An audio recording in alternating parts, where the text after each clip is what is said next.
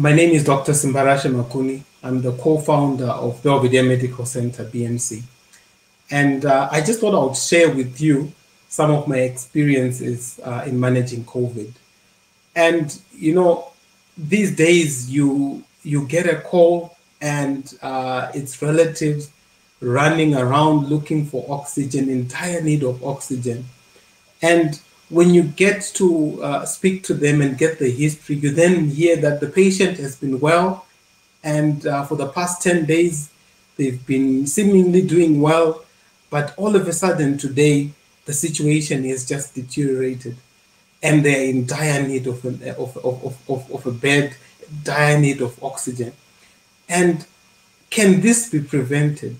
Is there any way that within the first 10 days, there are things that we could do as medical practitioners, you could do as the family to prevent your loved one from getting to that stage where they need urgent attention?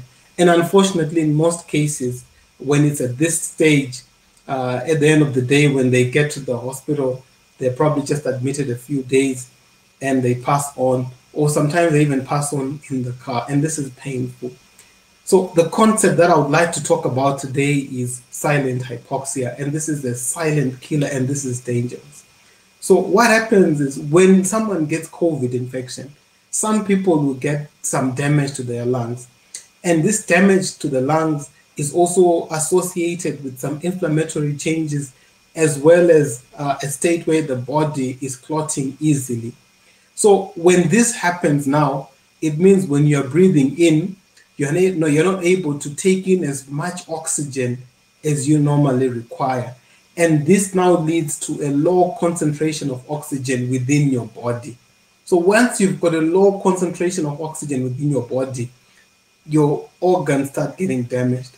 And in other illnesses, whenever your oxygen concentration gets low, the body lets you know, and then you start to hyperventilate, you start to breathe fast, you start to feel out of breath, and you immediately seek medical attention.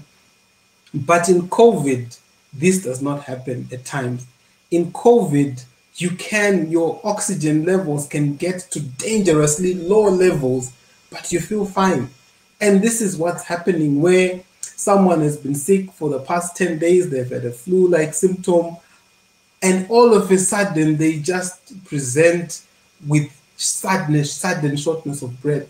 Because what's happening is all this time, your oxygen saturation has been going low, but your body has not been able to tell you. And then when it's now critically low, that's when the body now wakes up and says, hey, we've got very low oxygen levels here. But at that stage, the damage has been done, and it's very, very difficult to recover from that side.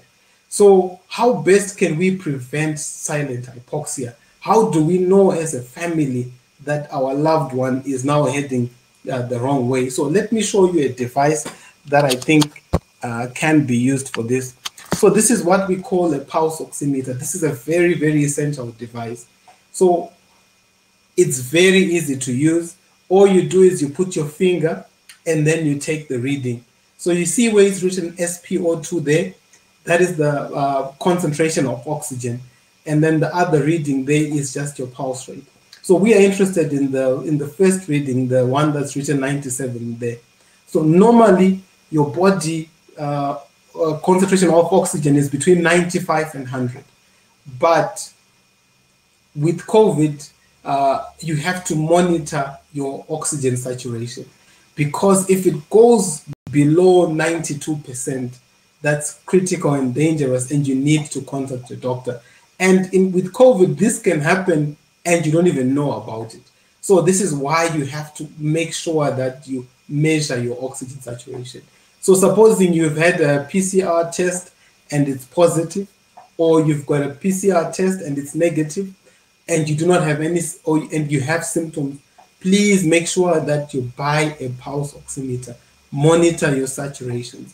Speak to your doctor, explain your symptoms so that you can actually get medical attention. And one thing to also look out for is any sudden change in your oxygen saturation. Supposing when you started off, your saturations were normal, they were 95, now they're dropping to 92 to 89. So all those sudden drops, you need to get in touch with your doctor so that you can get attention before it gets too late.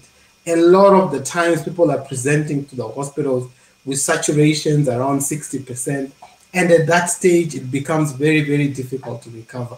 Now, if you do not have access to a medical doctor, you can actually visit our website www.dialetdoczw.com, or you can send us a WhatsApp on 0736 135 617, and you can have access to a medical doctor at any time. So please remember that with COVID, silent hypoxia kills, and that we have to make sure that we are ahead of this, and we have to make sure that we get a pulse oximeter, we measure our oxygen saturation, you consult your medical doctor.